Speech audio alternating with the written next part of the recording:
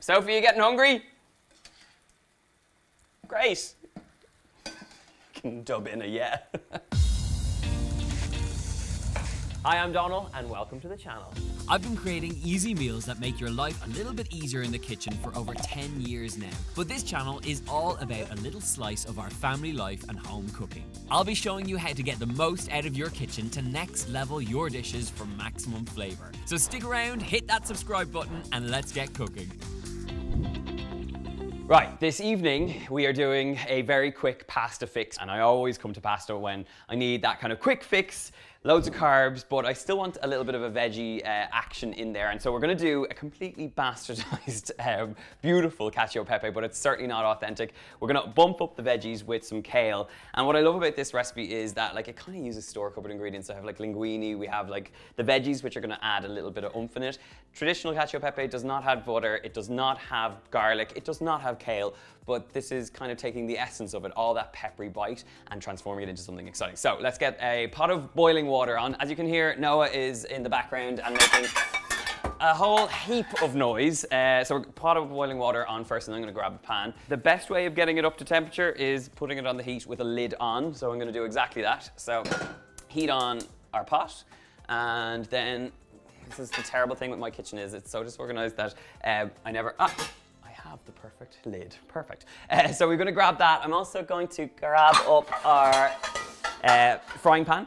And this is really just a vehicle to melt the butter and toast up our peppercorns. Now, let's get the rest of our ingredients. We got some kale. This has been sitting in the fridge since I left. I did a big cookout, and as you can see in the fridge, like we are kind of, it's the most miserable looking fridge. There's all sorts of crappy leftovers. But I did do a cookout, and I kind of did up some roast veggies and a chicken ragu and a few different things for Sophie and Noah while I was away. But the kale I did buy nearly 5 days ago, so it is looking a little bit tired. So we're gonna give it a bit of treatment just to get it exciting again. I like to add a lot of garlic in any pasta recipe I use. So come over here and we'll grab up some cloves of garlic.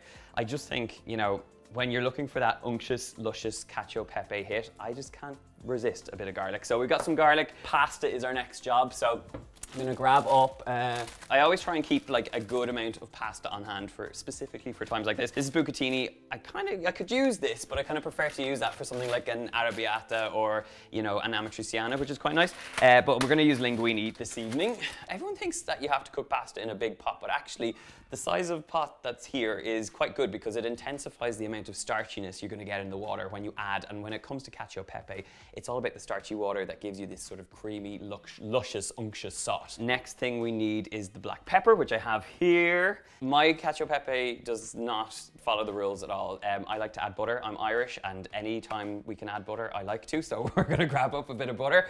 I just feel like if you're gonna make cacio pepe and you've never made it before, this is a great way of cheating that luscious, kind of unctuous, sort of creamy sauce. So I'm gonna wait till the pasta water comes up to the boil, and then we'll start making the sauce. But until then, let's crack on with the kale. I'm gonna give this a quick wash under the tap here, and you're just gonna get rid of any grit.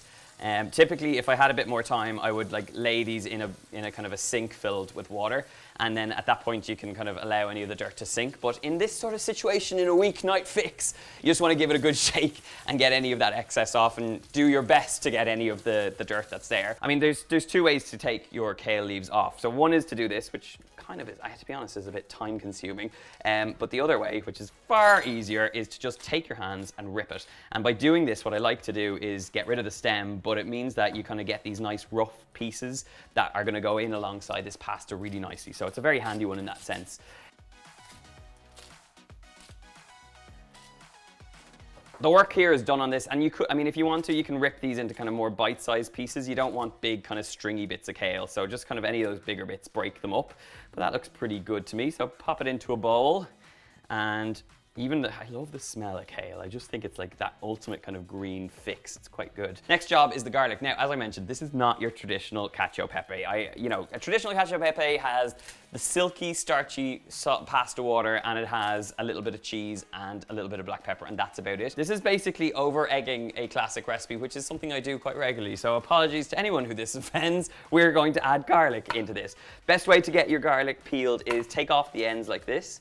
And once you kind of like release the bottom of these, we're going to peel them quite quickly by smashing them with the knife. As you can see, by smashing the garlic cloves, you're easily able to release any of that skin off it. So just take those, and once you have, as you can see, I'm going very, very heavy-handed on the garlic. And I know there will be people out there who are crying at this point, but I don't care because this is my dinner, and if you don't want to use garlic, don't use garlic. It's up to you. I'm married, so I don't need to worry about kissing anyone tonight. Well, that's kind of what marriage is like. Sophie, will I get a kiss this evening? No. She says not after that comment. We're going to make up a garlic paste, and to do that, we're going to add in a little bit of Maldon sea salt. Oh, I know that. So I'm basically smashing up the garlic to make it into a nice paste. And the Maldon sea salt, I specifically mentioned the brand name here because I actually probably use mainly that. So just keep working with the tip of the knife to make a kind of rough paste. As you can imagine, this is going to be honking with garlic. So nice paste has been created. Look, I mean, look at that. This is kind of what you're creating here, which is completely different to when if you chopped it or even squeezed it through one of those garlic presses. There's a ladybug coming back into the kitchen. Oh, hi there. Are you making loads of noise? Papa's making your dinner. We'll see you later. Bye-bye. Bye-bye. This is basically what dinner time in our house is always like. He's just absolutely, causing chaos.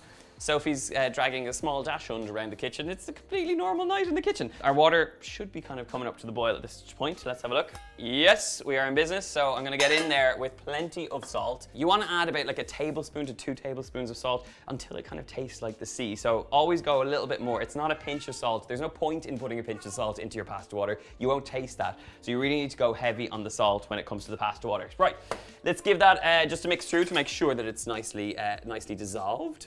And we'll get our pasta in. Just go in there with the tongs every now and then you can put a lid on if you want to bring it up to the temperature pretty quickly. This is what happens when you put your lid, have a look at this.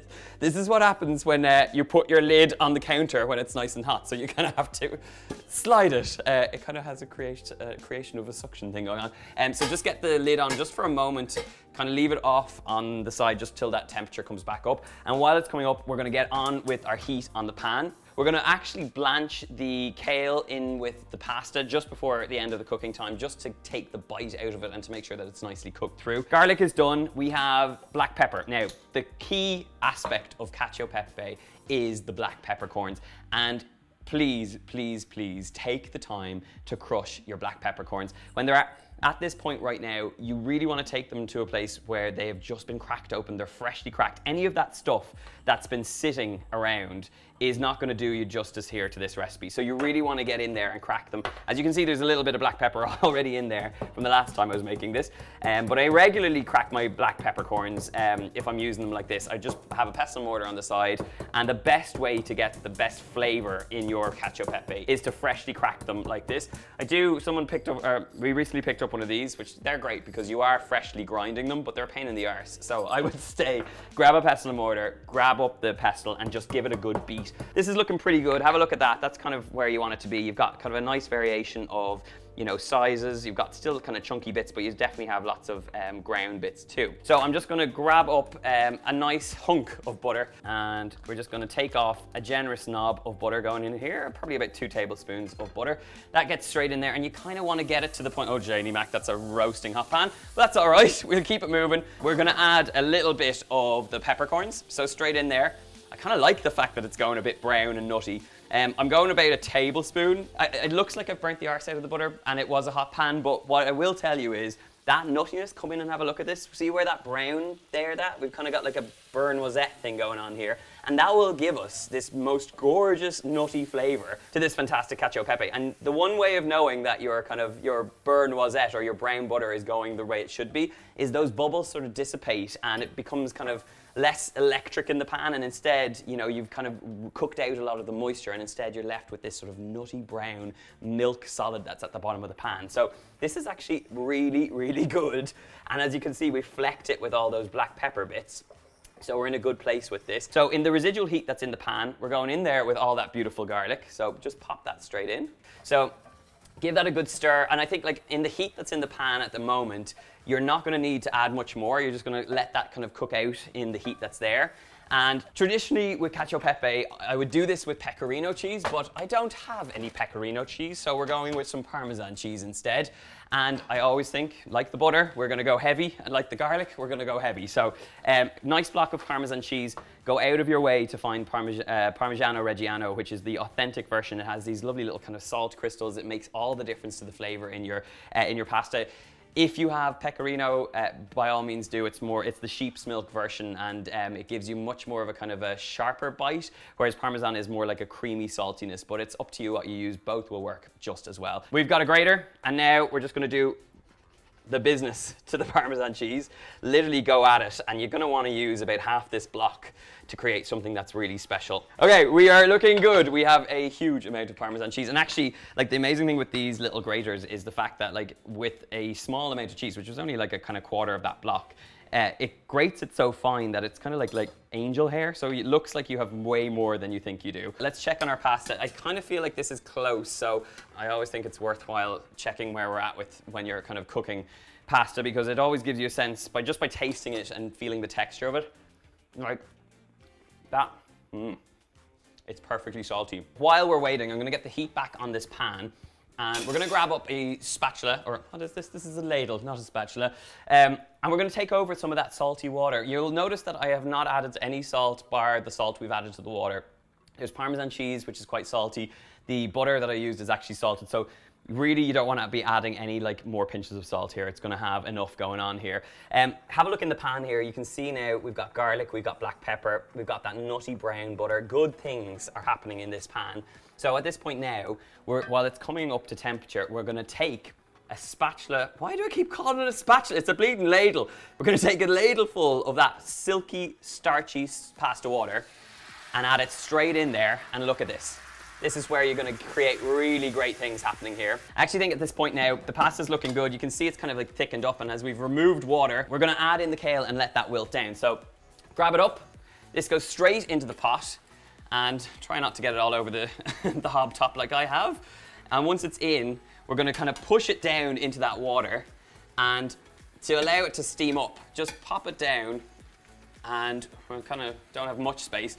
So what I'm going to do is pop on the, oh Janie Mac, I've got that lid suction thing going on here. So grab up your lid and stick it on, and the steam that's going on in here will cook out. We're going to turn off the heat, or turn it down at this point. Look how this changes. Have a look at this. This is how it's kind of changed from that like watery sauce into something that's really sort of thickened and unctuous. It's almost like this black pepper, brown butter gravy that's going to coat this pasta sauce. Once we get the pasta cooked off, the kale cooked off, we're going to add it all into the sauce, and that's when we bring in the Parmesan cheese, and you get everything enveloped. You start melting that cheese, you start getting it kind of amalgamated in the sauce, and good things will happen. Okay, this is starting to look good. I want to keep my eyes on things. This is where you kind of need to focus on what you're doing. You can see now we've got really gorgeous pasta happening here. The kale is mixed in, and I like the fact that we've not just got pasta. This is not just a starchy feast. We've also got a little bit of greens in there. This is my attempt at trying to make this dish somewhat healthier, but you probably know what it's all about, which is comfort food and unctuousness and all the good things. Always worthwhile checking our pasta's cooked at this point. It's still got a bit of bite to it, but actually at this point going to get it straight over, because what I want to do is cook it out in the rest of that sauce. And while we bring it across, what you're going to do and what you're going to find it will happen is that you bring across some of that water. I'm going to keep some of that pasta water if I need it. At this point now, you can start to hear the sizzle on the bottom. I'm going to take across that beautiful Parmesan cheese, spread it in there, get it involved, and now we're going to move from wooden spoon to tongs, and we're going to get things involved and enveloped. And look at this. This is where the action in the pan comes to life. I kind of have undercooked the pasta. It should be al dente, but it is going to continue to cook in this luscious sauce. So give that a good toss, and I always think, you know, you're in a good place that when you can kind of do this and you've got a really good coating of the Parmesan cheese, you've got all those great things happening, and to me, this is pretty much where it needs to be. So give it a last little toss. I actually think it just could rely on a tiny little bit more of the pasta water, and don't kind of feel like you're not, you know, you do not want this to be dry. You want it to kind of be silky, so give it a last little toss in that kind of pasta water and give it a good mix through. Look at that. I don't know if you can hear that, but that sort of like slosh is exactly the sort of texture you want your pasta to be at. When your pasta is sloshy in the pan, that's how you know it's ready to go. So heat off everything. We're now going to serve it up. This is not gonna win any like awards here. This is like literally, you want garlic, you want pasta, you want beautiful black pepper and all that unctuous sauce. A little bit of kale. But for me, this is an absolute winner. Last little touches, I would suggest you go a last little bit of Parmesan cheese over the top, because why not? You always need that last little touch. Noah and Sophie are going to join us just to try some. Or sorry, I say try some. Noah is about to come and join us and devour the pasta that I've just made. But I feel like I should taste it before they try it. Even Max is joining us.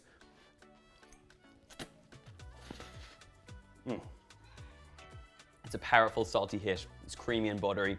It's got the perfect level of spikiness. In fact, it could do with just a tiny pinch more of black pepper over the top. And for me, this is like a weeknight fix that works so well. It is, as you can imagine, only a handful of ingredients. I've gone the extra mile, added butter and garlic, which you don't need to do, especially with a traditional cacio pepe. But the bit of kale in there, the Parmesan cheese, all the great things that are happening in here. This is a weeknight pasta fix. I want you to try it. We'll leave the recipe, as always, in the box below. Noah, do you want to try some? One for Mama?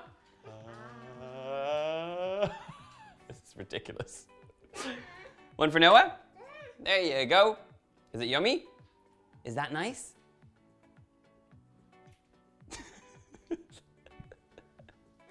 More? I'll serve you up some now, but I have to say goodbye to everybody.